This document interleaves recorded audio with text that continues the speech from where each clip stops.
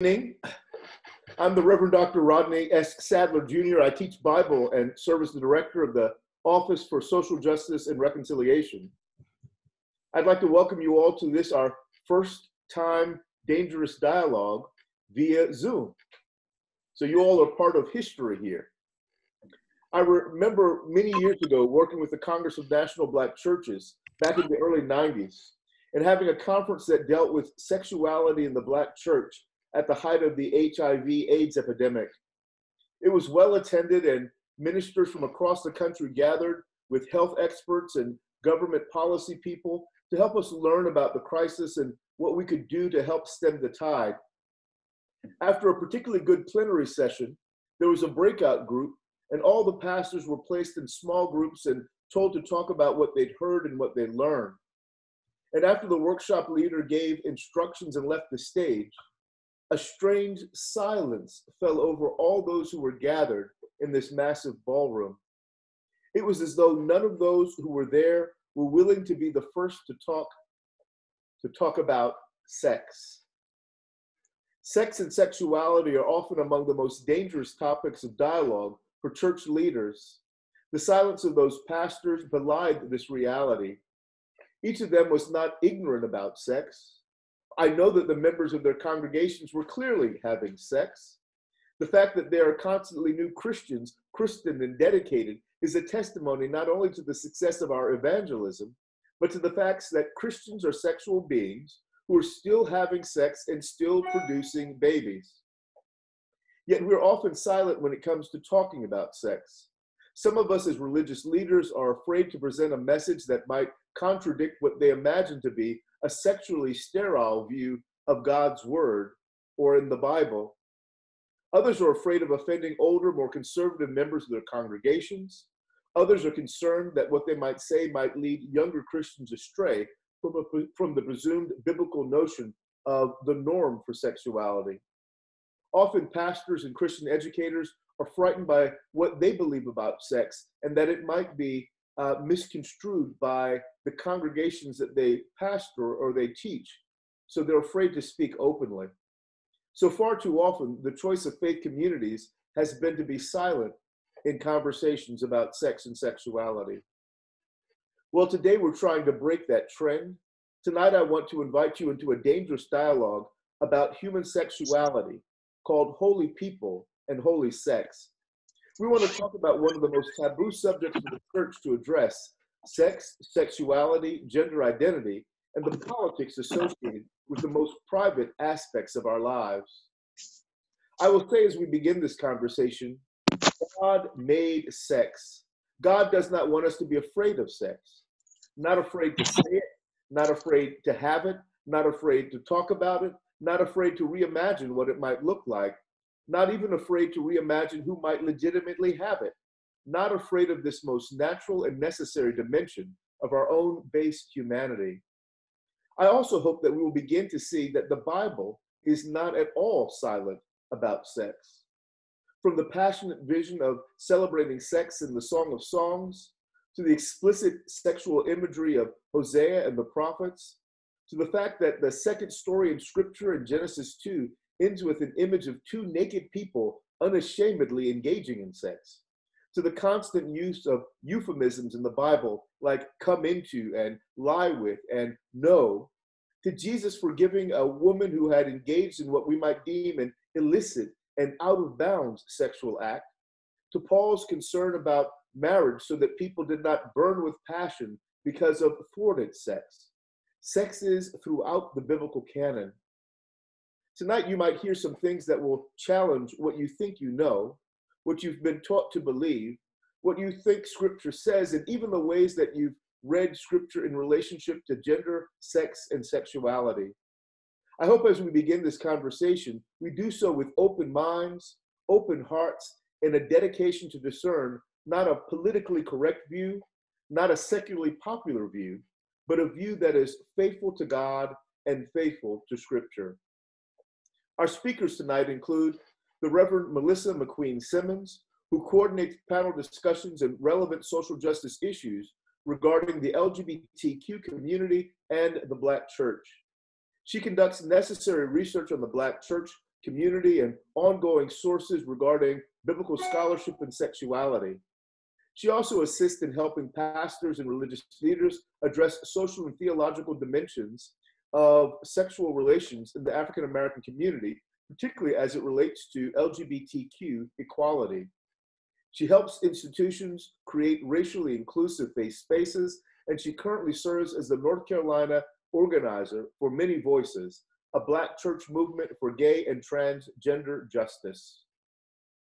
Our second speaker this evening is an ordained United Methodist minister, the Reverend Dr. Tim Moore, who received his Doctor of Ministry degree from Hood Theological Seminary. Dr. Moore has served local congregations and campus ministries in the Mid-Atlantic and worked in administrative positions on the denominational level with the United Methodist Church. Currently, Dr. Moore serves as the Director of Donor Development at Union Presbyterian Seminary. That means he's our local money guy.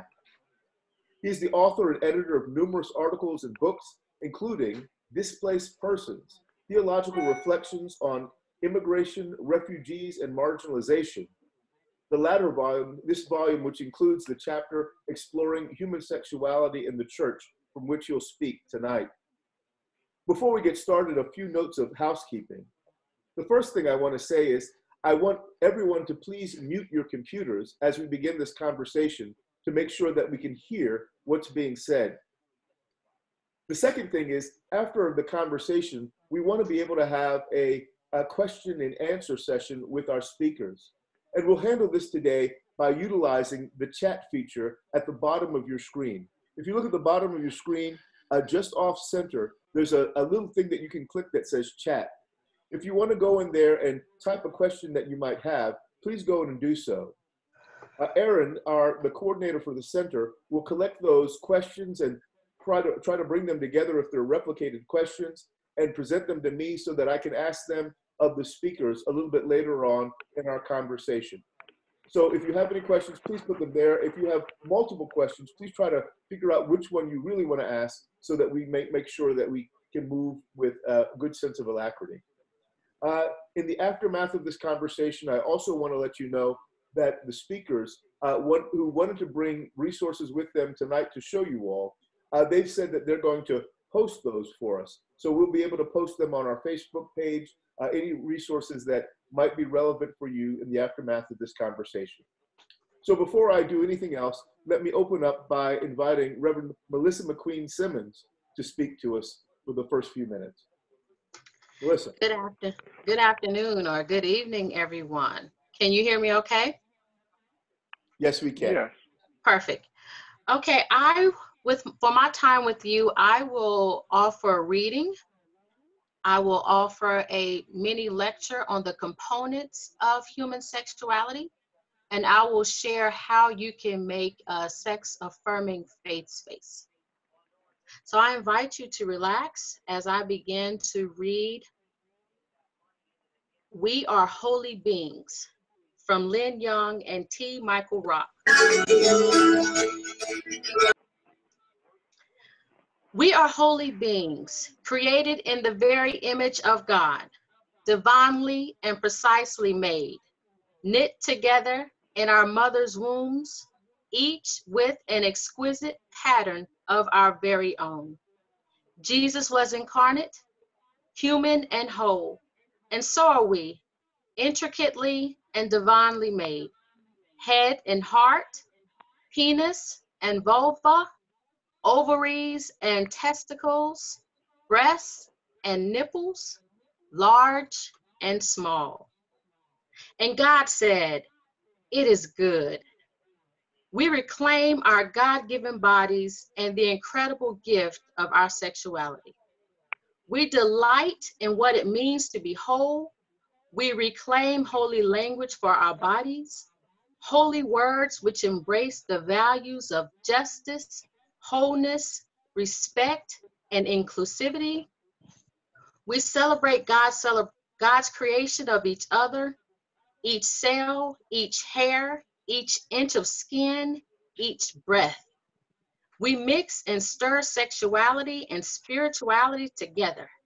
We blend together our bodies, minds, and spirits, reuniting every part of our God-given selves so that we might once again become whole. We have not fallen from the garden. We are the garden. We are the fruit. We are called to a true invitation to taste, eat, and be and become. What a wondrous gift. I just want to express my gratitude for the Center for Social Justice and Reconciliation for giving me an opportunity to share about religion and sexuality in the church. So I want to introduce to some of you all, or reintroduce to some, a very helpful model for understanding human sexuality. As you can see, there are 5 interconnecting circles. All of the circles interrelate and are influenced by factors such as our family background, culture, religion, the media, etc. Many people in our society view sexuality narrowly, focusing only on one of these circles, the sexual health and reproduction circle. Most education in public schools around the country focuses on this circle. I'm going to begin with sensuality. Sensuality is accepting and enjoying one's own body and its ability to respond sexually, as well as enjoying the body and responsiveness of a sexual partner. Sensuality has everything to do with our bodies, how we feel about the body, how it looks and feels, and what it can do. It involves being aware of and in touch with the pleasure of our bodies and how our bodies can give pleasure to others as well. Body image. Our attitudes and feelings about our bodies and ideas are influenced by the media and other elements of our culture of what is and what is not attractive. The sexual response cycle, the sequence of physical attraction or desire, pleasure, and sometimes release from sexual tension. The human body has been created or programmed to respond in certain ways to touch and pleasurable feelings. This programming takes a person through a process that begins with feeling turned on and may end with orgasm, either alone or with a sexual partner. Skin hunger, the human need to be touched, stroked, and held. Skin-to-skin contact can make people feel connected, comfortable, and relaxed, and physically stimulated. Fantasy as a means of sexual expression. These are those thoughts and dreams and stories with sexual themes. And this is a safe way of exploring feelings. And such thoughts do not necessarily turn into actions. And then there's oral and visual stimuli. The things we hear or oral or see that are arousing to us. A song that may remind us of someone we care about, an image that may spark a fantasy, a smell may also give a pleasurable experience. And then there's intimacy. This is the emotional closeness with another person. It focuses on how we relate to others in emotional terms. As with sensuality suggests physical closeness. Relationships which provide the vehicle for creating intimacy gives us a sense of belonging, connection, and affection. They can take the form of friendships, family relationships, and romantic relationships. Romantic relationships may or may not include sexual contact. Sexual behavior can happen without an emotional connection, but it's not nearly as fulfilling as a sexual behavior with an emotional connection. Intimacy includes liking or loving another person, having a strong emotional attachment or connection to them, emotional risk-taking, being open and honest, taking the risk to tell someone our true feelings, concerns, and attitudes in spite of the possibility of being laughed at or rejected. Reciprocity, giving back to a person who gives to us. As sexual beings, we can have intimacy with or without engaging in sexual behavior. A mature expression of sexuality often includes both intimacy and sexual behavior. And as two or more people express the fullness of their relationships with each other, some people don't experience sexual attraction, but they still may have the desire to have emotional closeness and romantic intimacy. And then there's sexual identity, which is the one I believe is the most extensive. Sexual identity is who we are as a sexual people. And this also includes our gender. Sexual identity can be thought of as 5 different pieces. Biological sex, or the sex you were assigned at birth, which includes the physical package you were born with, your genitals, internal reproductive organs, chromosomes, and hormones. Most people think that there are only 2 biological sexes, male and female. However, there are people who do not fit neatly into either sex. Females typically have a vulva, a vagina, a uterus, ovaries, 2 X chromosomes, and estrogen as their predominant sex hormone. Males typically have a penis, testicles, an X and Y chromosome, and testosterone as their predominant sex hormone. People who are assigned intersex have a balance of hormones and physical characteristics that do not fit typically definitions of male or female. Gender identity is a person's internal psychological sense of their gender.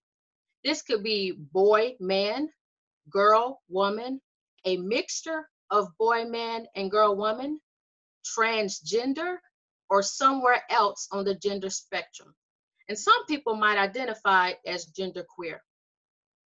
Usually, but not always, this identity matches a person's biological sex. Some people whose biological sex and gender identity are not in alignment use the term transgender. Some intersex individuals identify their gender as intersex, while others may have a strong sense of being a boy man or girl woman. So this is the I. Whenever you see the LGBTQ plus alphabet, this is one of the I's that's listed.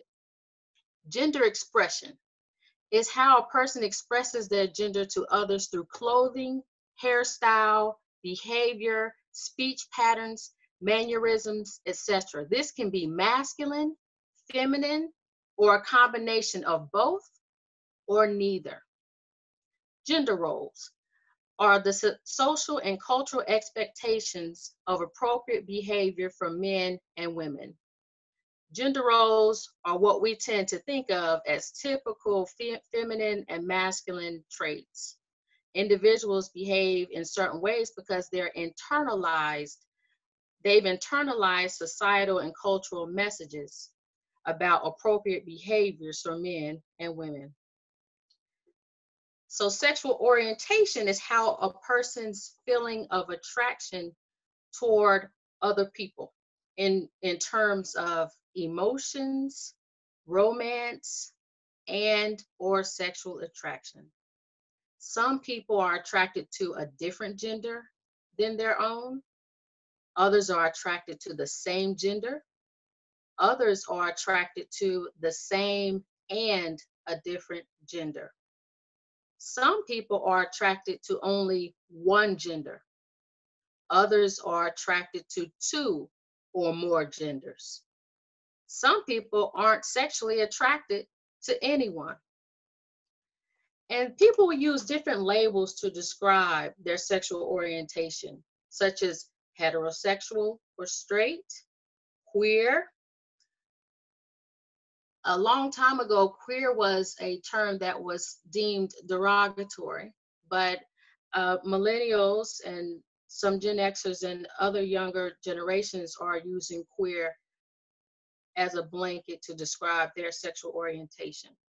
There's same-sex attracted, same gender loving, there's gay, lesbian, or bisexual, pansexual, and asexual. And these labels can mean different things to different people. For some people, sexual orientation feels fixed and stays the same their whole life. But for others, sexual orientation is fluid or may shift over the course of their life.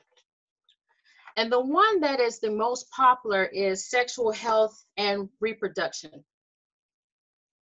So this circle focuses on the attitudes and behaviors related to reproduction, consequences of sexual intercourse, oral, anal, and vaginal, and caring for sexual reproductive organs.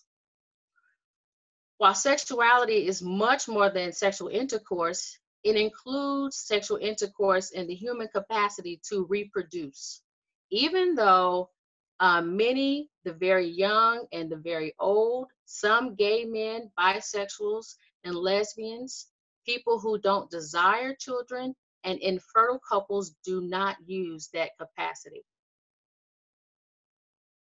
So facts about reproduction. How a male and female reproductive system works, how conception occurs, and how the fetus develops inside a person with typical female organs.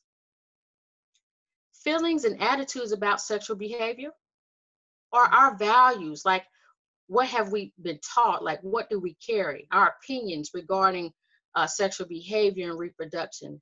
And these include pregnancy, parenthood, STIs, HIV infection, and the use of contraception.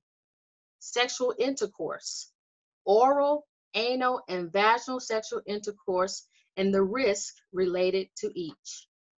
Contraception and abortion, ways to plan when to become a parent and prevent unplanned pregnancy. Options for dealing with unintended pregnancy, and discussing protection and options with sexual partners. Sexually transmitted infections and risk reductions. Ways to prevent infection with HIV and other STIs, deciding on forms of protection, and discussing the subject with sexual partners, seeking preventative care from health care providers and reproductive health centers as needed. And I know I've shared a lot of information with you, and I will definitely be available for questions after this. So while we see that I have shared about 4 circles so far, there is another circle titled sexualism. The use of sex or sexuality to influence, manipulate, or control other people. These forms of exploitation range from harmless manipulation to extreme violence and can include flirting. Flirting becomes sexualization when the intention is to manipulate or control. But it can otherwise be a wonderful way to let someone know you are attracted to them. Seduction is subtle or unsubtle pressure to engage in sexual activity.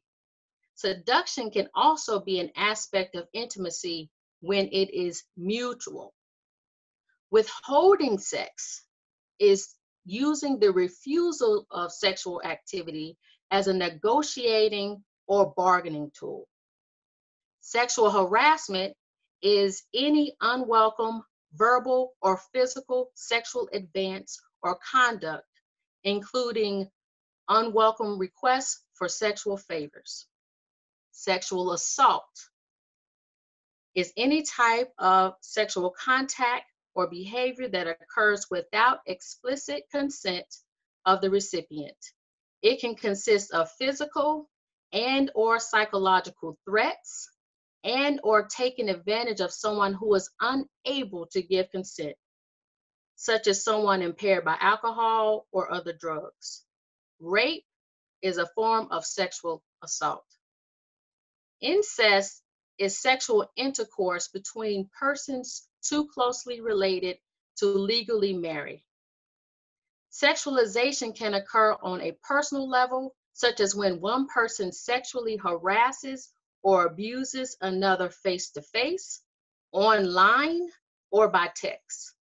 It can also occur on a societal level, such as when accused rapists are believed more readily than victims, or when video games, contests, attractiveness, rankings, the media, and common knowledge imply that only certain people are attractive or have a right to be sexually active. For example, the intimacy needs of older adults are often overlooked and joked about. So what do we do with this model, the circles of sexuality?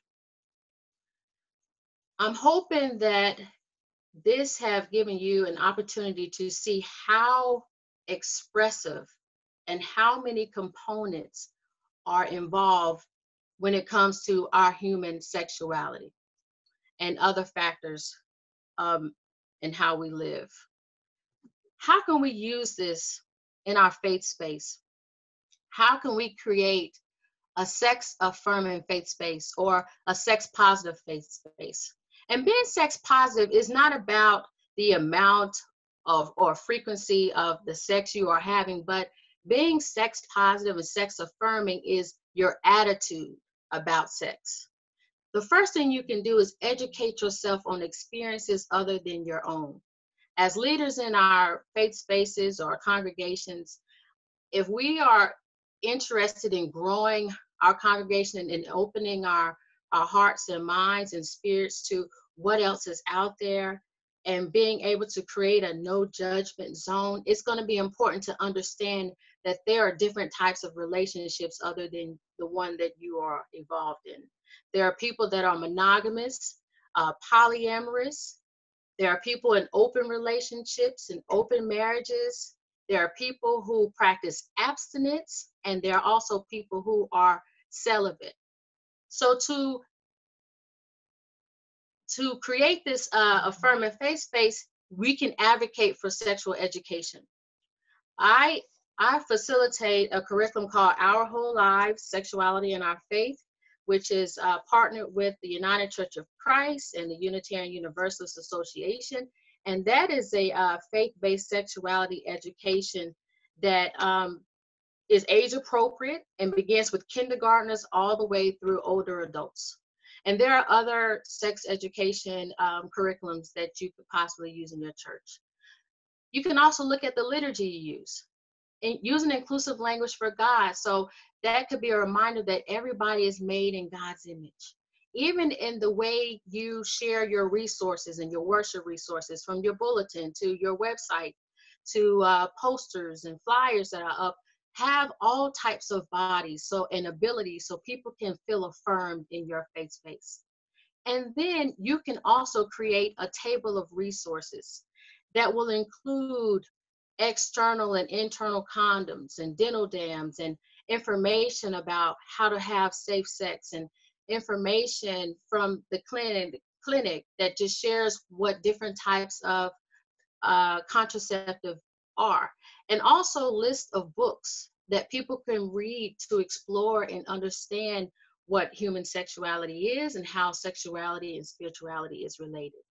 And the last thing that I'll lift up is when it comes to creating your sermon or your homily, introduce those texts that are controversial, introduce those texts that make people feel uncomfortable, and even bring in those texts in Bible study, you know, those texts that people use to condemn homosexuality or to express typical or gender roles that society has created, don't be afraid to talk about those and see where your congregation is when it comes to sexuality. And I think this is a perfect segue to invite Reverend Dr. Tim Moore to share.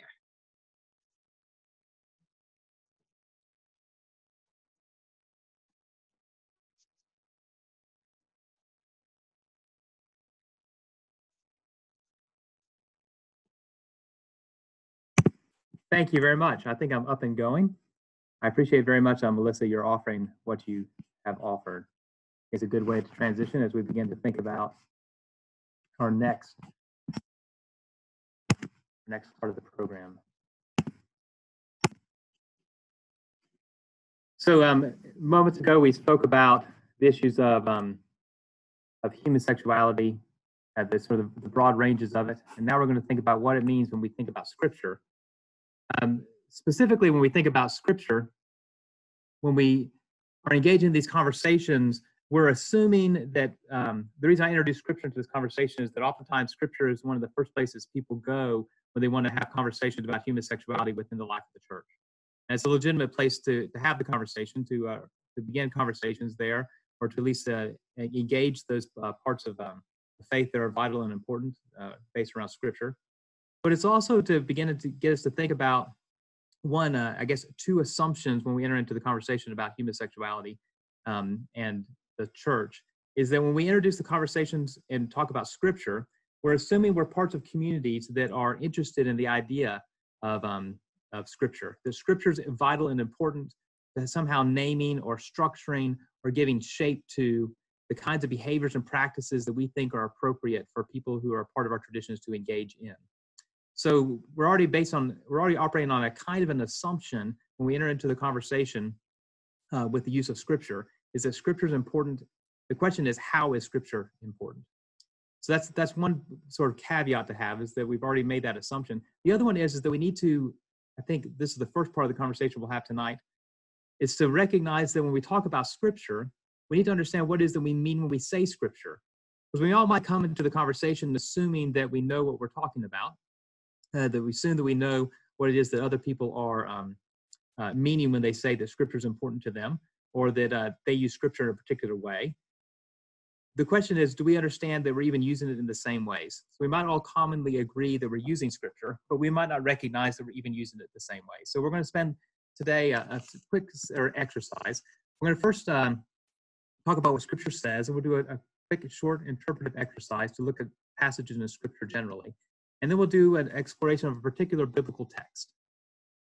So those are sort of the three stages we're going to go in tonight. And I recognize we have a limited amount of time, so we're not going to possibly cover everything we could talk about. So we're going to try to be as streamlined as possible, but it's a way of introducing the conversation, how it is we might talk about issues of sex and sexuality, the utilization of Scripture in that conversation. So what is Scripture? Well, a few things that first to recognize here. We oftentimes talk about Scripture, we talk about our approaches to Scripture and about exegesis, that is the analysis of the text. The other one is to talk about hermeneutics. And hermeneutics is the interpretation of the text. And hermeneutics and exegesis are closely related to each other, but they're slightly different. The way I distinguish them is that I would talk about exegesis as a first-order exercise. In other words, it's asking, what does Scripture say? And the second one is that hermeneutics is asking a second-order exercise, which is, what does Scripture mean? As a biblical studies professor I had years ago, Richard Bauckham used to always say, the question is, what did Scripture mean and what does it mean? So those are the two tensions you're always wrestling with. And when we talk about the utilization of Scripture, oftentimes we don't recognize we might be actually talking about two different functions of Scripture. One might be a first order, one might be a second order function. The other one is to think about when we talk about what the Bible is. So what do we think when we say Scripture? What do we think about how we're going to investigate Scripture? What kind of techniques will we use? What kind of languages will we read? Will we do comparative analysis between the various texts? Will we look at the various translations? And then the question is, once we've done this kind of work, do we even have an idea about what it is that we want to do or how it is we want to apply the results of that work? So these are all kinds of information that we need to not just assume, but be conscious of in our conversations about the utilization of Scripture.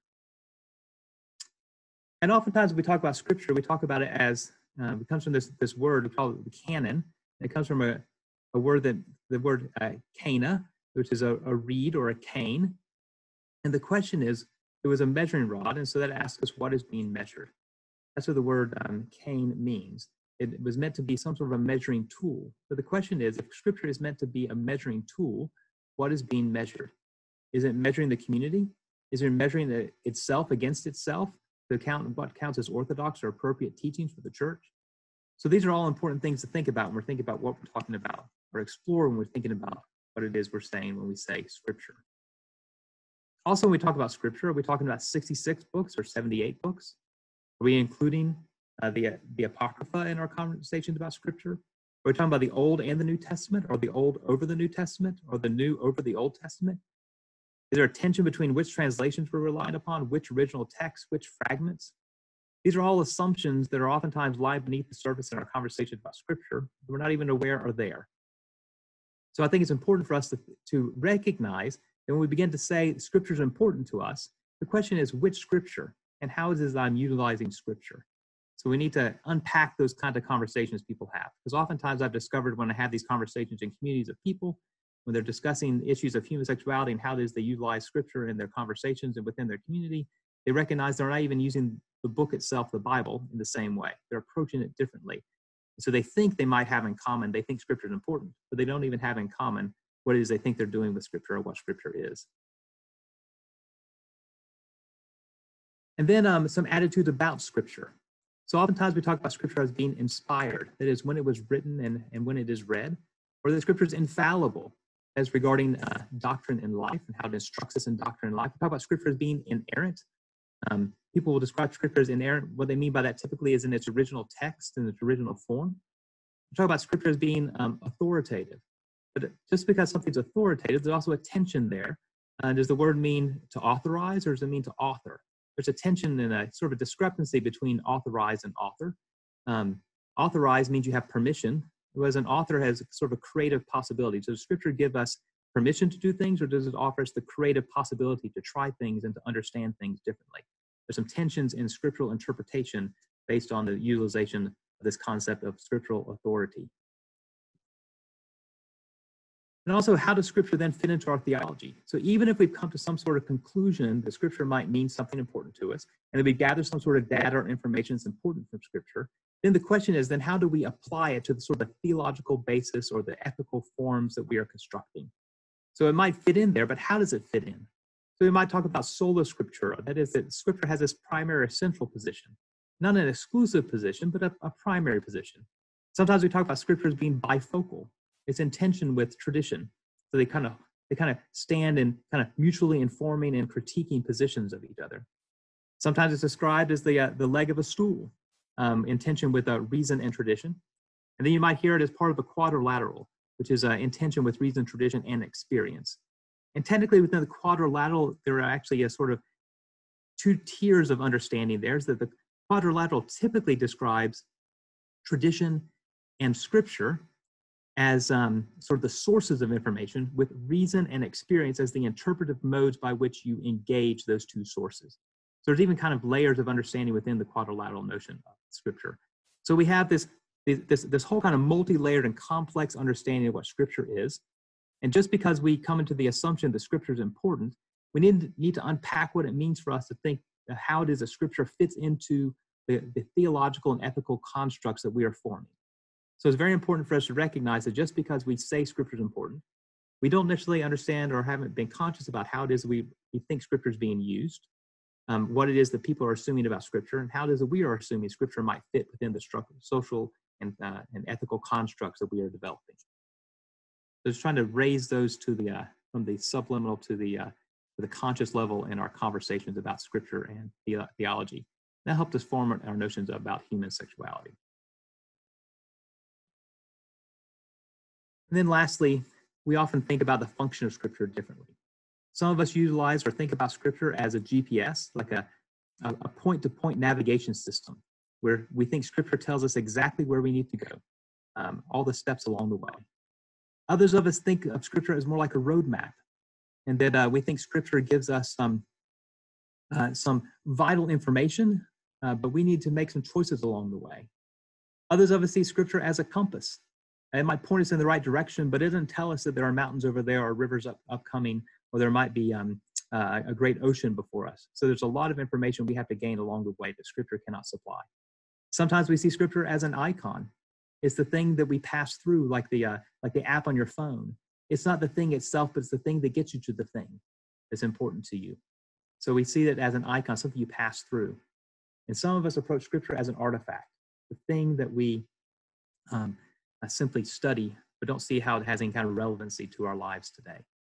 So these are important things to understand, and not just when we're talking about Scripture, talking about the function of Scripture, that we recognize how it is that we think we might be utilizing this in our own kind of construction of ethical practices. So I'm going to now move us to an interpretive exercise. And Rodney, this is what we talked about the other day, that this might be a moment for us to maybe engage into some conversation. Are you want to unmute yourself, Rodney, for a moment? Certainly. Yeah. So I'm going to introduce some texts. And so these texts have nothing to do with human sexuality. These texts just are some texts from Scripture. I want us to see how it is that we might utilize, or we do utilize, ways of interpreting texts and applying those texts to our own ethical constructs and the way we kind of engage with them today. So I'm going to use some of these texts and present them to us. I'll read them out. So this is a Leviticus text, Leviticus 19. When you reap the harvest of your land, you shall not reap to the very edges of your field, or gather the gleanings of your harvest. You shall not strip your vineyard bare, or gather the fallen grapes of your vineyard. You shall leave them for the poor and the alien. I am the Lord your God. That's a text from the Old Testament. And so then the question is, when we're thinking about this, are we thinking about this as a teaching to be followed exactly how it is written, or is it meant to be understood in its context and reinterpreted for ours? Right. So that's sort of like, if you could imagine putting these in two boxes, which box do you think this particular text might belong in? I'll leave that open if anybody wants to ask or comment. Would you like to invite some participation? Yes, please. Please. So if you'd like to answer this question, please unmute yourself and jump in.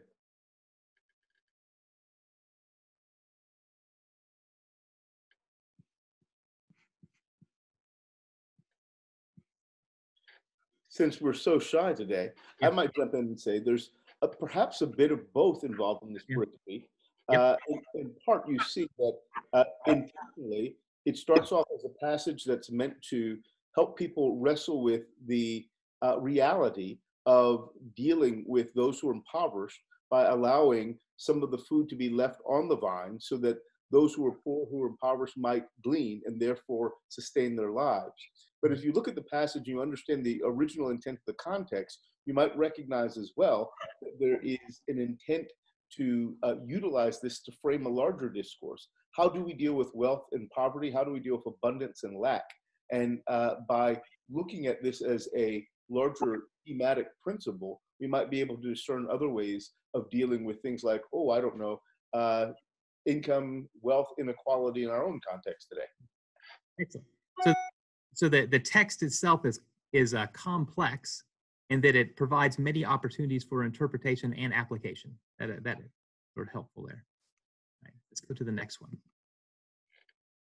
You shall not round off the hair on your temples or mar the edges of your beard. You shall not make any gashes in your flesh for the dead, or tattoo any marks upon you. I am the Lord.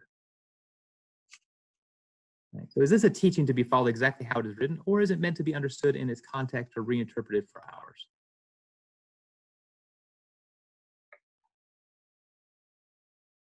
What do you all think?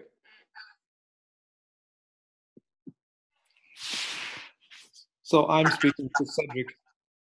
I would say that again, it's a layered text. Some would use it as a way to issue a prohibition against foods.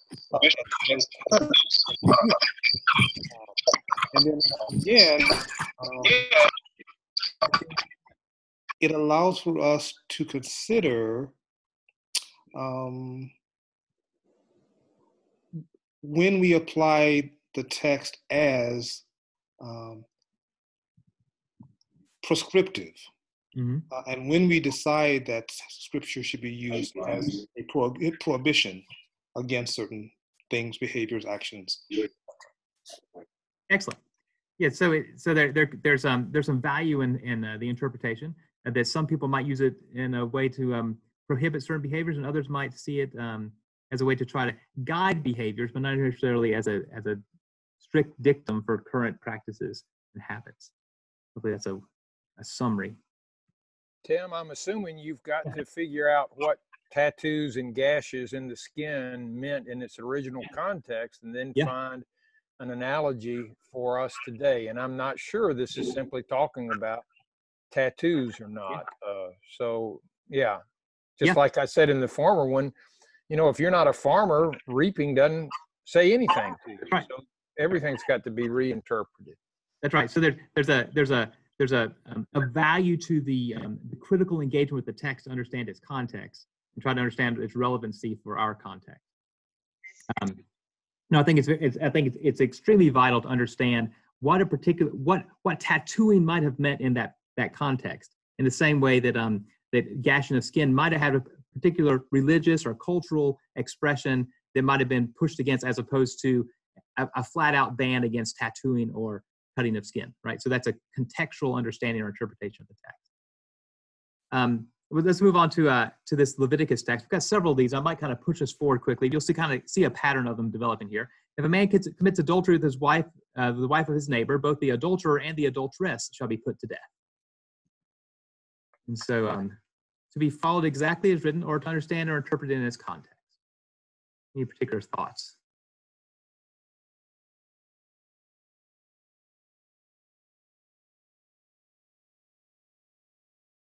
I'm gonna push us through. I'm gonna get us to I think I have a New Testament text coming here. I want to get us into the New Testament to see this is not just some Old Testament passages.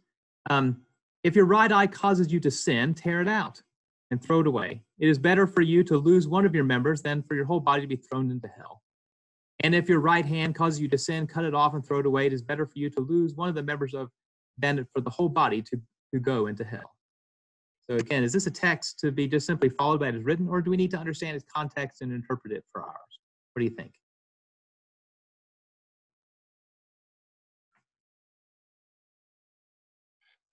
It's reject that what makes you sin.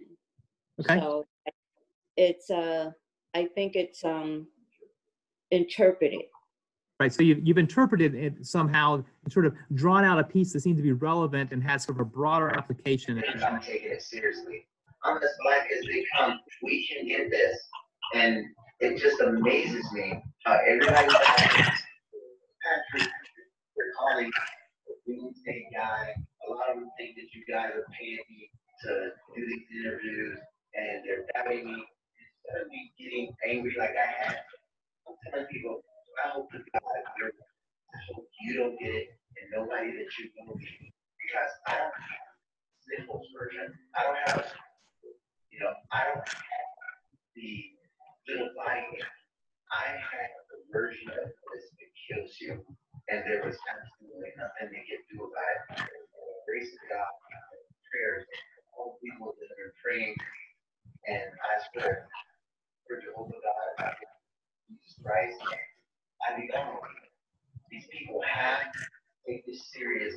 I know you can leave me for a while with social distancing. However, you want to be socially dead 6 months from now, people are going to miss you for a couple of months. They're going to miss you forever. People didn't take this seriously. Kevin, and I'm so glad. Sorry, that sounds like someone's talking about. Yeah, there's a interference there somewhere. Yeah, I didn't understand what they were saying. Yeah, I'm gonna That move was on about to the Corona. I think that's someone's TV. Forgive yeah, I'm me. gonna move on to the next one. Please. How about next New York City's mayor? He says New York will run out of supplies in a matter of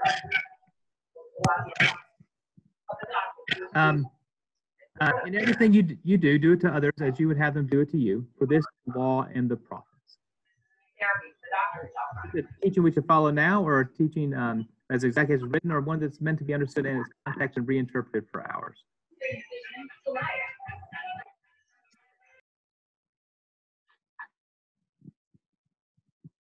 Thank you. Yeah. Slaves, obey your earthly masters with fear and trembling, in singleness of heart, as you obey Christ. This is a teaching to be followed exactly as is written, or is it meant to be understood in its context and reinterpreted for ours? Don't get Rodney started. We'll be here all night. God bless him. All right. Well, I think we might see sort of the direction that these were going is that when we think about how do we categorize most of these verses, where do they live in sort of this absolute position, or do we sort of nimbly engage them with a skill to allow them to both be read in their context, but also have some relevancy to our particular lives and the way we engage with each other in our sort of day-to-day interactions. And so generally what I'm trying to put across is, or at least lift up for us, is that we seem to possess some sort of negotiating skill that we already are fairly sophisticated in when it comes to the reading of Scripture. That we engage with Scripture with this capacity to be able to both read Scripture and to appreciate it, but also to understand that Scripture might require sort of a deep reading that doesn't require us to reject what it's saying, but maybe to understand it in its context, and then to also understand how it might be applied to our context in a different way or in a reinterpreted way to have relevancy or understanding that makes sense. I'm going to now move us quickly to an exploration of a particular biblical text. And Melissa, a moment ago, when she was mentioning sort of these kind of texts that people oftentimes speak about, this is one of those texts that these are the 7 typical texts that oftentimes people will lift up as texts that have to do with human sexuality, particular homosexuality within the life of the church. So we've spent some time talking about how it is that people use Scripture generally, and then we shifted to thinking a little bit about how it is that we might creatively or nimbly engage the text.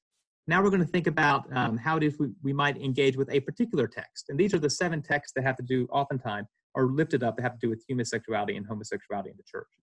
And we're going to spend some time looking at 1 Timothy 1, 8 through 10. And this is a common text that you might have heard. This is the text. This means understanding that the law is laid down not for the innocent, but for the lawless and the disobedient, for the godless and the sinful, for the unholy and profane, for those who kill their father and mother, for murderers, for pornos, arsenokoites, slave traders, liars, perjurers, and whatever else is contrary to the sound teaching that conforms to the glorious gospel of the blessed God, which he entrusted to me. So you see there's a list there, what is oftentimes referred to as a vice list, this list of some things that are bad. But I've deliberately not translated out of the Greek 2 words that oftentimes have a sort of a sexual connection or connotation to them. I've deliberately left the words pornos and arsenokoites left untranslated, and we're going to spend some time trying to understand how best these might be translated for us to utilize and understand in our own reading and application of the text. And so, what are they? What do these words mean? Well, there's several ways to kind of tackle how we might understand some words, and those might be through a lovely word study. We're going to do a quick word study. So these are how the word pornos is translated in both, the first is the NIV, the next one is the King James, and the last word there is from the New Revised Standard Version. So fornicators, whoremongers, and adulterers. Now those have some connection, but also some quite variance, don't they? They don't have a lot in common, but they do have some things in common. So the question is, which ones seem to be a faithful translation of the text? Well, pornos has this interesting root that comes from this word prosko, which means to buy or sell. So it seems to have something to do with selling and sex. So it could be that the King James might be pretty accurate here in its interpretation and translation, is that whoremongers are those who sell people in prostitution. And so it seems to be that it might be a good or faithful translation, a pretty close translation, this word prosko, because it has something to do with sex and selling. Then the word arsenokoites, that's an interesting word. It's translated there again in the NIV, and then in the King James, and then in the NRSV as sodomites, them that defile themselves with mankind, and perverts, arsenokoites. Now the interesting thing about arsenokoites is that it was a word, unlike pornos. Pornos was a fairly common word at the time that the New Testament was pulled together, but arsenokoites was not. It was a relatively brand new word. Some people will claim that Paul was the first person to have used this, or the author of 1 Timothy was the first person to have used this word. if not the first person, one of the very first people. So the question is, when you have a new word, a neologism, a brand new word, how do you construct that word? And so oftentimes it's a compound word, a word that involves the pulling together of multiple words from other places. And sometimes that means that the word brings with it its connotations, and sometimes it means it brings with it brand new connotations. An example would be the word notebook is a compound word, and it pulls the word note and pulls it with the word book and puts them together to create this place where notes are kept inside a book. That makes sense. So the original words provide a meaning to the second word. Well, it doesn't always work. The word understand doesn't necessarily work that well. It's two words, under and stand, that come together and they don't seem to necessarily correlate with the original meanings of under and stand in this new word, understand. So just because two words exist before they come together to make a new word doesn't automatically mean that we know what they mean. So we need to look a little bit what arsenokoites might.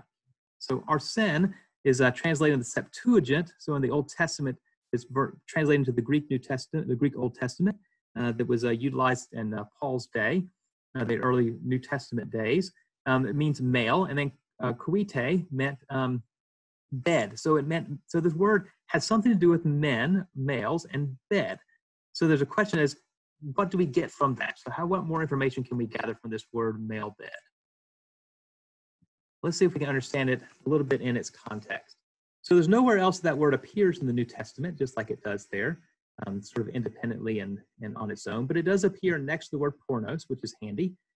So that might give us some sort of context in its understanding of it.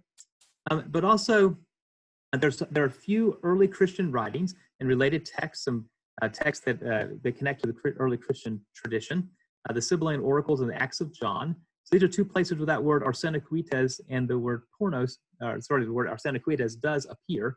And so that gives us a little bit of sort of handy insight that there might be some sort of extra canonical or sort of resources outside of the New Testament to give us an insight into what this text might mean. And so we did a little bit of word study. Now we're doing some comparative work, comparing what the context and how early Christians might have been using this word. This is from the Sibylline Oracles. So never accept in your hand a gift which derives from unjust deeds. Do not steal seeds. Whoever takes for himself is accursed to generation of generations, to the scattering of the life. Do not practice arsenokoites. Do not betray information. Do not murder. Give one who has labored his wage. Do not oppress a poor man. Take heed of your speech. Keep a secret matter in your heart. Make provisions for orphans and widows and those in need. Do not be willing to act unjustly, and therefore do not give leave to one who acts unjustly, who is acting unjustly. So there you see I left arsenokoites not translated. But interestingly enough, you'll see that it is listed with a series of bad things you wouldn't necessarily want to recommend. Don't steal. That's something you probably wouldn't recommend to people, or take advantage of people who have labored and not pay them. But it's interesting that there are no other references in this particular series of bad things to things that have to do with sexual practices. Arsenokoites seem to stand out like a sore thumb, unless it has something to do less with sexual practices and more has to do with some sort of exploitative practices. But lots of those things in that list there have to do with exploitative practices. They also have to do with exploitative practices, and some of them have to do with exploitative practices and money. So do not steal, do not keep someone, the labor that they have, they appropriately should be paid for, do not oppress a poor man, etc. So you see there's something connection there with exploitation and money that seems to be connected to this word. Interestingly also, in the Acts of John, you'll see here, you will delight in gold and ivory and jewels. Do you see your loved possessions when night comes?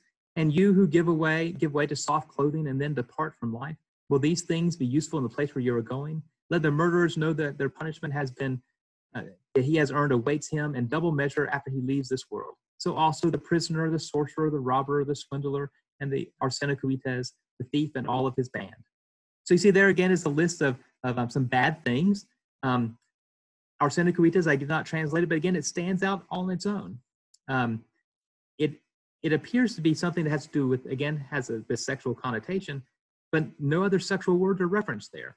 It has to do with some sort of exploitative word, maybe also something that has to do with money, because the word robber, swindler, arsenokoites, and thief are all listed in a row. There might be something there with exploitation and money again. So it seems that the Sibylline Oracles and the Acts of John both assume there's something to do with this word and money and sexual exploitation. Now, I don't know if we have time. I want to be conscious of our time. Um, so I'm going to think a little bit more about this text. I'm not going to go into the couple of texts that reference pornos outside of the scripture, but we'll think about that word at the very end, and we do them together. So, so what kind of behaviors, that is moral, religious, economic, and sexual, etc., are described in the above passages, particularly immediately before, after our word? I've already kind of led into that answer. That is, there seems to be something going on in this text that has to do with human sexuality, but a kind of sexuality that's got to do with exploitation and with money. So there's something going on there in that particular text. Now, interestingly enough, in both the Sibylline Oracles and in the Acts of John, there are lists of sexual vices. And so you'll see this, I've listed here for the Sibylline Oracles. I won't read that for you. But you see there's a list of sexual vices, and interestingly enough, the word arsenokoites does not appear in the list of sexual vices. The word arsenokoites appears only in the list of exploitative and economic vices. Similarly, in the Acts of John, there's a list of inappropriate sexual practices. And again, the word arsenokoites does not fall in this list, but falls in the exploitative and the economic practices. So we seem to be drawing this kind of conclusion, that there's something to do with sex, economic, and sexual exploitation connected to this word arsenokoites. Like I mentioned, I don't really have time to go through these reference to the memorabilia and the epistle, but you'll see that in this list of the memorabilia and the epistle, these are both references to the word pornos, and both in these references to the word pornos, both sex and economics intersect. And in each instance, pornos is used to describe the one who benefits from the economic exploitation of something else. So you see there's something interesting about the fact that in this passage from 1 Timothy, there's a listing of these exploitative practices that are to be avoided in this vice list. And in that vice list with these exploitative practices where they are listed, the word arsenokoites and the word pornos are listed side by side. One of them has to do with someone who exploits somebody, and the other one has to do with the one who is exploited, who's part of the exploitation for sexual practice. There's something going on there that seems to involve sex and exploitation, but also money. That seems to be what it is that the author of the epistle seems to be concerned about. All right, so some conclusions. First, we may conclude that 1 Timothy offers descriptions of practices that are condemned, yet those practices do not necessarily correlate to what we might call homosexual relationships, certainly not any kind of modern construction of homosexual relationships as we understand them today. And then second, the term arsenokoites from 1 Timothy means something that involves sex, economics, and exploitation. However, exactly what that means remains somewhat ambiguous. We're not exactly sure what that means. It's a very complicated word. It's a new word, but it certainly doesn't seem to mean sort of homosexual relationships in the way that oftentimes people translate that term in modern contexts. So my general assumption is, and we can talk about this in a moment as we kind of resume back to our community and get to see each other's faces again, is that there seems to be something going on in this particular passage that is about exploitation, but I'm not exactly sure if it's the kind of passage upon which we can build a modern understanding of human sexuality and appropriate doctrinal practices within the life of the church that could be commendable for how it is that we are to engage in sexual practices. It seems to be a kind of passage that's completely unrelated to what we might call human sexuality, and far more has to do with exploitative economic practices that might happen to relate to sex. But it doesn't seem to be the basis or be the place to provide the basis for a doctrine of human sexuality in the church. Yeah, that's it. Any questions? I'm going to go back to you, Rodney. I think you're up. Thank you.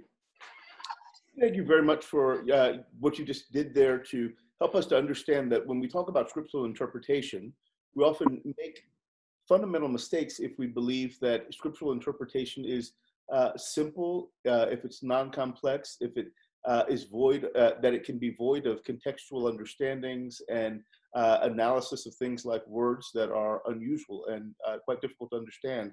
So thank you for helping us to wrestle with that a bit. And I'd love for us to go into greater dialogue about how this relates to the larger conversation about sex and sexuality. Before I do that, I'm going to start with a question that's basically simple to just get us started. Melissa and Tim, why do you both believe that as people of faith, we're often so reticent to even talk about sex, sexuality, and sexual orientation? what about our tradition as Christians, as people of faith, has made this such a taboo subject? Melissa, would you like to go first? Sure, thank you. So I was raised Church of God in Christ. Church of God in Christ is probably the largest Pentecostal denomination. And as a child, I was always hearing messages. It's not Adam and Steve, but Adam and Eve. So I grew up hearing this language that told us that having desires to have sex with people who were of our same gender was wrong. And not only that, but that culture also expressed how women and children were voiceless, basically. So I believe that because there is this culture of there's this purity culture, there's this need for, and I'm speaking from my perspective in the Black community and as a person of African descent, there has been a culture to remain clean and saved and sanctified. We were taught to preserve ourselves from marriage and to do so with only one man and one woman, and anything else is not right. And I believe that has happened to not only just because of the indoctrination of the doctrine, but because of how we were indoctrinated as persons of African descent from persons of European descent to keep us marginalized, to keep us not liberated. So I believe certain cultures have just been shifted and passed down to keep people small, if you will, or less explorative, or not free. Thank you, ma'am. My turn? Okay, I'm good. Thank you. I'll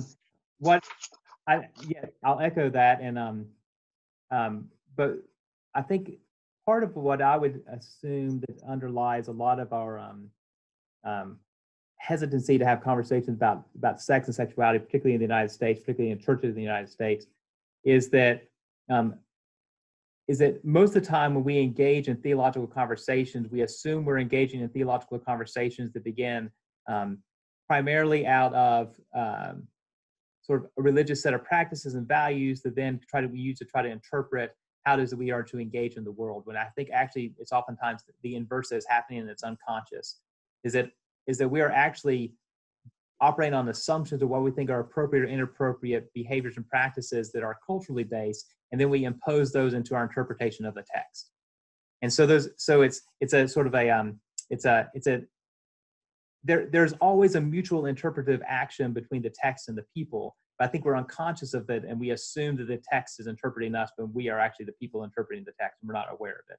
And so it's really our cultural conditions and conditioning that we're allowing, and our assumptions about sex and sexual practices in our larger cultural context, that we then impose upon the text, and we assume that then the text will reinforce the already presumed cultural positions.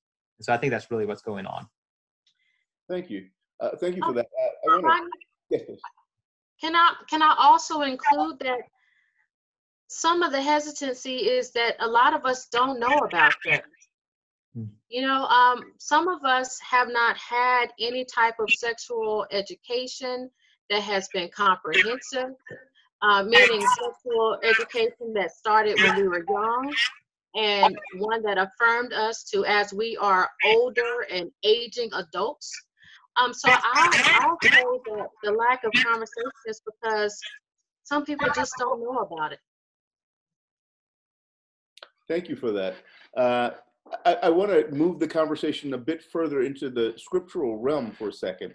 I mentioned one passage earlier today, Genesis chapter 2, the latter part of Genesis chapter 2, which really does emphasize the notion of human sexuality. The two are naked and unashamed. For this reason, a man shall leave his father and mother and cleave to his wife. They're naked and unashamed, yada, yada, yada. Why is it that we don't think about the sexual dimensions of a passage like this, and we almost sterilize it in the way that we talk about it. And then when we finish, I want to talk about another passage that we often read sexual implications into that may have less to do with sex. So let's start with that passage. Tim? Oh, that's for me, or that's for the? Either one of you. Oh, yeah. So what I'd say is that I do think that particular passage, the notion of cleaving, or any of those passages within the New Testament that are relatively sanitized in our interpretation or our reading of them. Again, I think it has a large measure has to do with our modern reading of the scriptural text with a particular Puritan influence reading that's cultural and not necessarily religious. So, for example, if you run across folks from different cultural contexts who engage in some of the same readings of the text. So, for example, I have many friends who are Scandinavian Christians, and they are befuddled by our particular readings of texts, both the Old and the New, and assume the ones that have to do with ones that we assume in our cultural context have to do with sex, and particularly prohibitions against sexual practices and certain kinds of sexual practices. They have never heard them read that way, and vice versa. Texts that we assume have nothing to do with sexual and sexual practices, they presume do. And so I think oftentimes it has to do with there's a particular reading of the scriptural text that is very culturally specific to the American cultural context of the church that we think is universally read and is not the case. So I think that's part of what's going on there, is that it's a cultural reading of the text and not an actual reading of the text itself. Thank you. Melissa, I'd love to have you jump in on a text that we frequently hear in conversations about human sexuality, human sexual orientation. It's the Genesis 19 passage. And the Genesis 19 passage, which is perhaps the most significant of the quote-unquote clobber text, is often used to say that this text is talking about a prohibited form of sexuality. I'd love to have you weigh in on that for a second.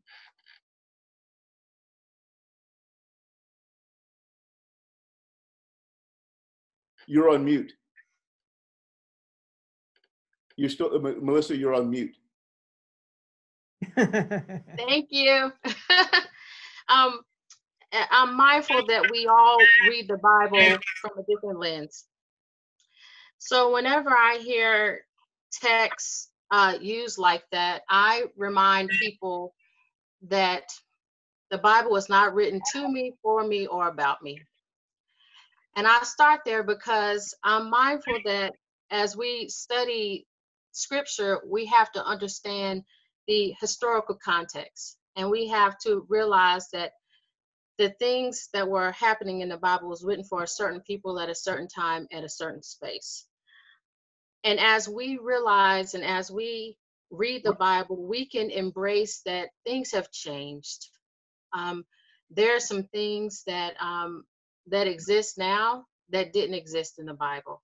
And I mean, and there's some things that are the same, but as I read the Bible, I interpret it in a way that is liberating, in a way that affirms all of who I am and affirms all of humanity.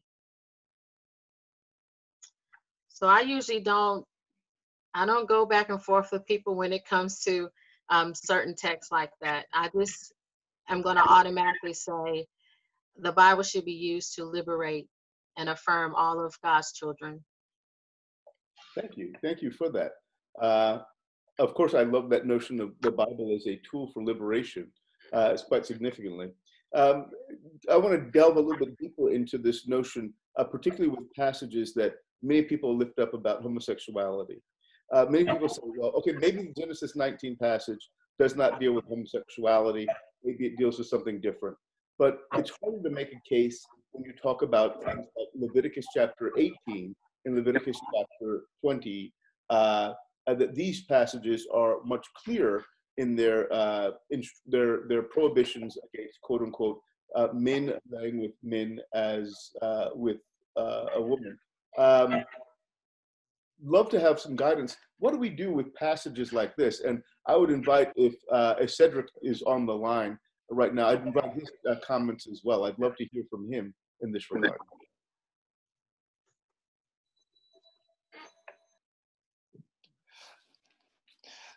I can speak. So I think that people, I think that Tim did a great job by naming that we bring to the text often our own senses of what's right and wrong. We read into the text. As opposed to exegesis, there's eisegesis. And we bring into the text this notion that this particular text will give me backup for my dislike or disapproval of male on male or female on female sex, but specifically male on male. And so we read that into the text, as opposed to understanding that the understandings of the writers and of the culture and society at the time around human sexuality was very limited. So the value of the male sperm and semen, very important for repopulating and expanding the population. So you have to also understand this notion of spilling the seed is a way of saying this devalues and will limit the population. So we value male sperm. Also, wartime behaviors. So the ways in which to emasculate one would be to take away the power of the masculinity. So we need to read in context these passages around the value of maleness versus the devaluing of femaleness. So the cultural landscape has everything to do with our understanding of what the text is saying and what the text is not saying, as opposed to where we now sit in time and space and our desires for us to back us up, our beliefs and our perspectives. Thank you. I could not have Cedric Harmon on the phone and not have him talk at all in this conversation. Thank you for speaking up. Tim, do you want to weigh in on that question as well? Yeah, thank you. Thank you, Cedric. Thank you for affirming what I said before. I appreciate that. The issue of particularly those two passages in Leviticus, so those are part of sort of holiness code, and I think Cedric was right in his interpretation of both what it claims about maleness and femaleness, what it values about masculinity and devalues of femininity, what it sort of this emphasis it placed on reproduction and repopulation as a sort of vital and central position. There's also sort of important tenets within the holiness code that relate to separateness and difference as a way of distinguishing the people of God versus the other people around them. There's also, I think, in the particular text, I didn't place that into the texts that we looked through tonight, but there in the Old Testament, in those particular texts, there's a powerful interpretation that has to do with this phrase of teravot and teravah, this notion of a taboo, that we oftentimes translate those words in English into the word abomination, is the word that gets oftentimes translated, particularly in the King James Version, for those particular practices are called abominations. But the concept of abomination there is a far stronger sort of a term than the word teravot and teravah. The words teravot and teravah are actually at various places in the Old Testament are used to reference to God. God is described as being teravot or teravah. So God can't possibly be considered an abomination if that's what the word means. The words actually seem to mean more closely akin to something that's against the culture or against our practices. So God is described as being a teravot when referencing to outside peoples, is that God is not those peoples. God's practices and ways are not of those people or their ways. So there's something much more complicated going on in those particular passages than it has to do specifically with a reference to sort of an absolute claim their practice is fundamentally good or bad. It's much more nuanced and complex than a simple claim of rejection or affirmation. Thank you for that. One other thing before, when we are all not speaking, even if the speakers, if you could put yourself on mute, just because I think it would reduce the feedback. I'd appreciate that. Thank you for that. I have a question from the gathered people today. It says, is the second part of the word koites a predecessor to the word coitus, since it refers to big? Tim, I open that up to you to wrestle with. Yeah, so there is a drink there, or sorry, a link there with the idea of bed. There's a particular idea. If you that word coites, when it is used other places in the New Testament, so you can do a specific word search just on coites other places in the New Testament, and I don't have it off the top of my head because I don't have it in front of me. I think it's in Matthew's gospel when that reference comes up. It actually is the reference to the marriage bed.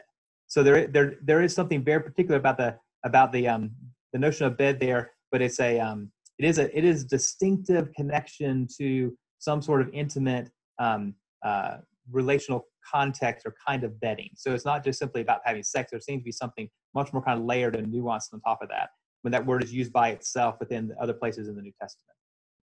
Thank you for that.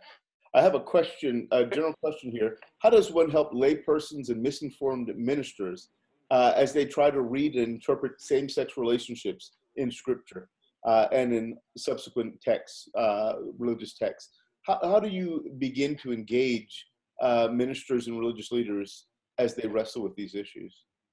Melissa, let me start with you on that. How do you engage ministers as into text that, say that again, I'm sorry, I was listening now.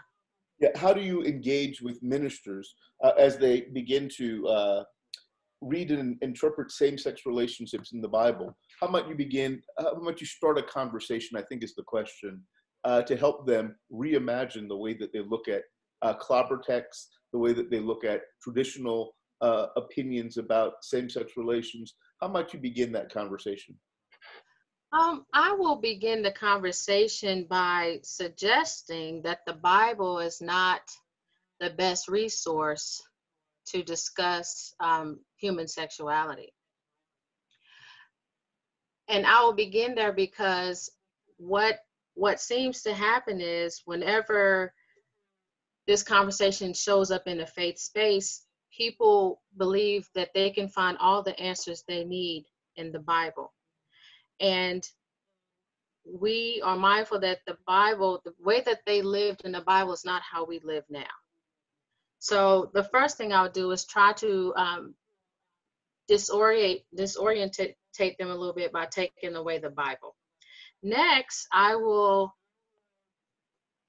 offer a space for some storytelling, because sometimes what people need to see and hear is that we all are going through human sexuality at the same time in different phases, and some have changed, the way that they believe their sexuality is, and some are still exploring that. So I would try to create a conversation that opens up the space that allows them to see that everyone's sexuality is fluid. And so that's where I would start. And depending on, and as you share, I'm always thinking about the congregation as a whole. But if we're just talking with the leaders of the church, I would start with the leaders of the church. And once you get the leaders on track, then they will be able to share that with their congregants. I think it's very important to have some skilled and professional individuals come share about human sexuality in their faith space. And like I mentioned before, I would do so without using the Bible. Interesting. Thank you for that. Tim, I'd like to ask you just the same question, but I think I want to frame it in a slightly different way. You're a Methodist, a great adherent to the quadrilateral, as it were. Scripture is fundamentally important to you. Methodist churches has come off of a long-term conversation about Scripture in relationship to sexuality. How do you begin to approach leaders within your own tradition as you talk about these issues? Thank you, Rodney. And I did interject the quadrilateral, so my own fault for introducing that. But he did just have this little 1, 2, 3, 4 in my structure there of how we approach Scripture. I thought it was a little numerology there. It's always good fun. So there's a variety of complexities within the United Methodist tradition.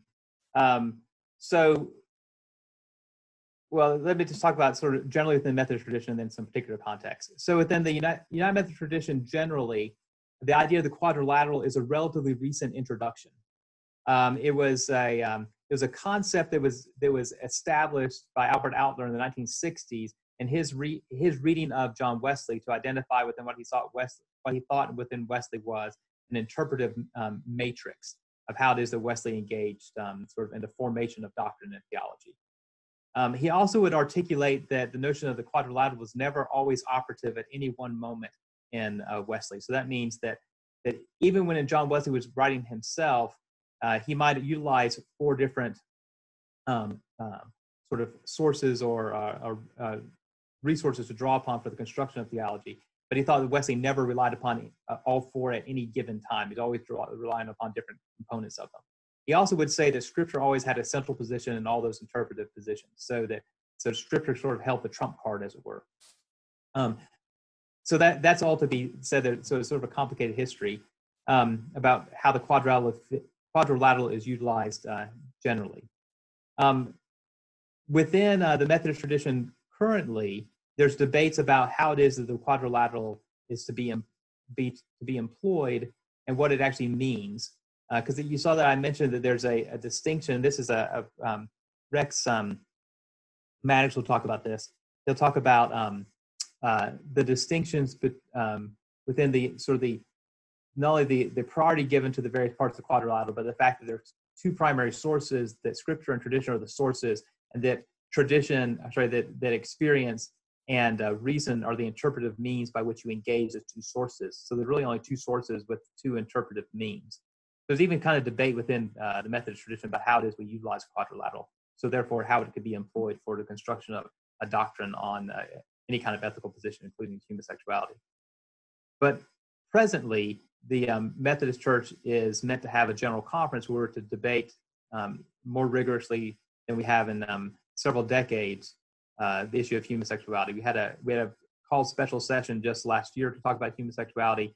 This upcoming year's, a couple of weeks, is meant to be our quadrennial gathering to discuss how it is we're meant to move forward as a church on the issue of homosexuality, conversation we've been having since 1970 in the church. Every couple of years we get together and fight over it. But unfortunately, as of yesterday, the general conference was called off because of the virus. So we'll have to wait a little bit longer for the Methodists to figure out what we're doing moving forward. But it's a very complicated debate internally within our church, because there's even disagreements on how it is that the quadrilateral, if you agree the quadrilateral exists, how it is the quadrilateral is meant to be applied. So therefore, how Scripture fits within the quadrilateral. That was a long answer. Thank you for that. And how about we end with this question right here? And this is a basic question.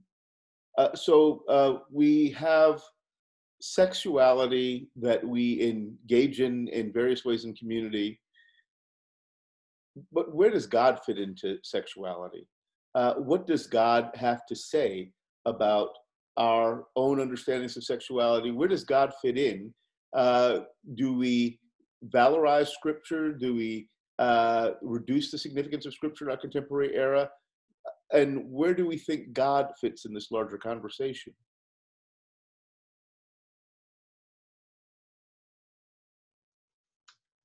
There's a song we sing during an OWL training, and it goes, God gave me sexuality, healthy, holy sexuality. God is in the midst of all of us, and because we are made in God's image, we were created to be sexual beings. So where does God fit? I believe as long as we are in healthy relationships that has mutual consent, God is in the mix. And that's where I stand. It's as simple as that.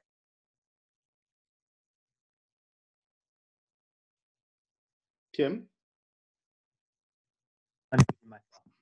No, that's great. Thank you. Yeah, I always go to the incarnation. Is that and this is similar to the reflection that Melissa read at the very beginning. Is that if God is truly fully human and fully divine as we hold in the incarnation, then that's an affirmation of what it means to be a person with a body. That's why my chapter in that book is about disjointed bodies. If we talk about human sexuality, we seem to pull our bodyliness out of its context and disregard it or devalue it. And when we do that, we're also disregarding and devaluing God, because God saw the body was worth taking on. And if God thought the body was good to have, then we should be delighted in the fact that we have bodies too. Mm-hmm. That's where I always kind of land up on that. Amen. Well, let me just say this today. Thank you for that answer. Thank you, Melissa, for that your answer. And thank you both for a thought-provoking conversation this evening, giving us an opportunity to weigh into issues of sexuality and scripture, helping us begin a much deeper conversation that I hope will continue to unfold as we go further.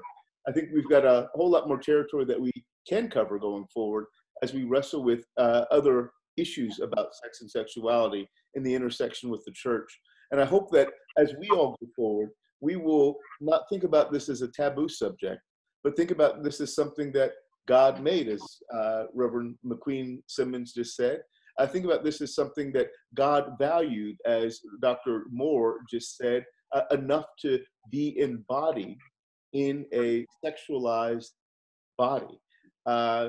So as we think about these issues, I hope that we recognize that they are not devoid of theological content, but they are deeply theological issues and theological concerns. Dare I say that sex and sexuality is a deeply theological matter and something that needs to be handled in our own thinking about God and what God's role for us in this world is.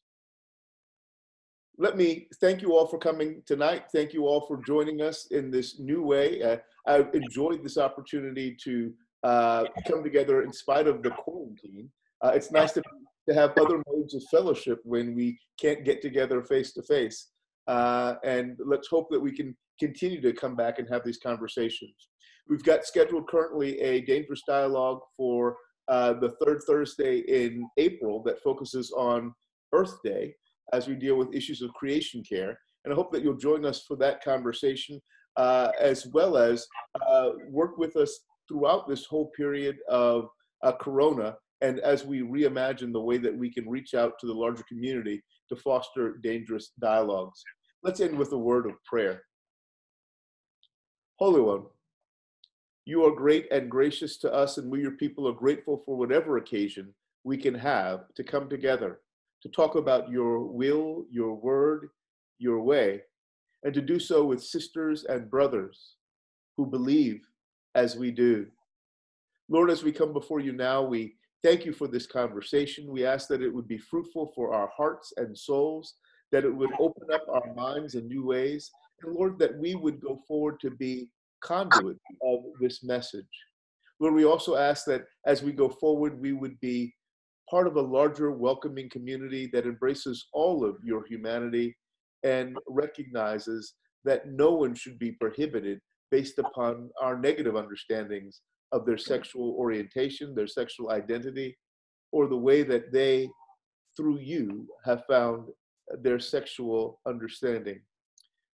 Lord, as we gather before you right now, we ask that you would protect us all in these dangerous days, watch over us and keep us as we are under quarantine, self-quarantine, and increasingly a larger state of quarantine.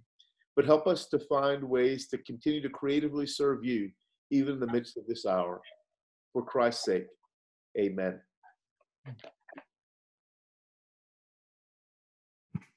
God bless you all, and see you all again next month. Amen. Amen. Amen. Amen.